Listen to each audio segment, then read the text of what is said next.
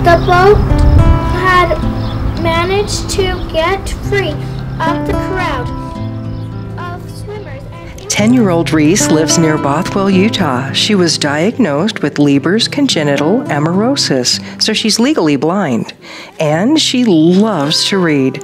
She's reading Braille every day this summer, thanks to her parents, teachers, and some amazing progress she has made with reading skills. So at the beginning of the year, Reese was struggling with reading. Her Dibble score was down quite a bit, and her Braille teacher, Alex, started a new reading program with her. And then when they tested again at the end of the year, her score had dramatically increased because of this program that he had implemented throughout the school year. And her confidence was huge at the end of the year with reading. Yeah, I like it a lot more. I used to hate reading and now I like it. The things I like reading are Rainbow Magic and The Puppy Place. Desktop app.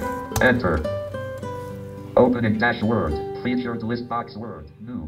I think Reese learning Braille is very important. I think with our technology these days, we tend to think that our kids don't need to read Braille, but I still think it's an important thing to do so that they can use them in the workforce and at home later in life, and especially in college as well.